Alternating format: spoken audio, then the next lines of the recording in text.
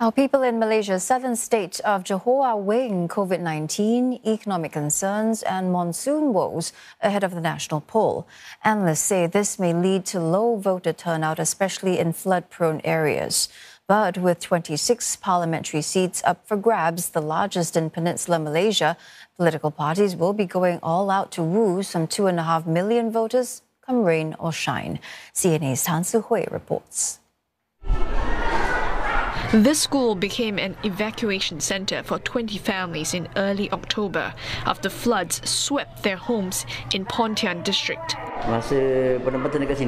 This man and his family of 8 took shelter in this classroom. Memang teruklah masa banyak yang ini kan. Dalam rumah habislah barang-barang. With families still reeling from the devastation, the coming general election is the last thing on their minds.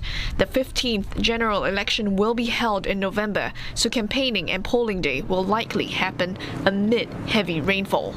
With the monsoon season fast approaching, there's a possibility of low voter turnout. And this happened during the 13th general election as people did not want to go through the extra trouble to vote. Furthermore, Johorans had already turned up for the state elections merely months ago in March, so analysts say they may be less motivated to turn up again.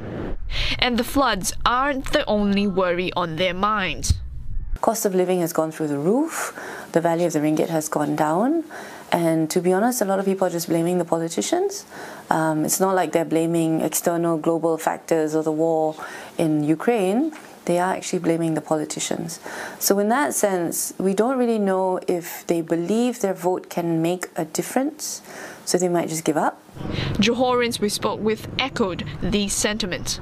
现在生意每个才刚刚开始起步啊 ，MCO 刚刚完了啊，你叫人家投票很辛苦的，每个月跑去新加坡做工。Tak ada rasa excited nak pergi mengundi kali ini. Itulah mana nak membangunkan ekonomi kita sendiri dulu berbanding orang-orang atasan yang memikirkan jawatan. But younger voters feel the coming elections may bring about some change. We hope our new government can provide us a different kind of environment, different kind of future. Hoping for change. Hoping for change in what way? I mean in economic, in education, in health, everything. Problems aside, the earlier Johor state elections are telling.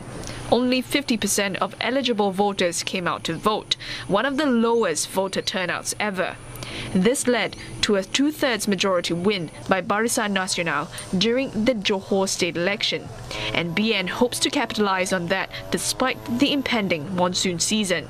Tan Si-Hui, CNA, Johor Bahru.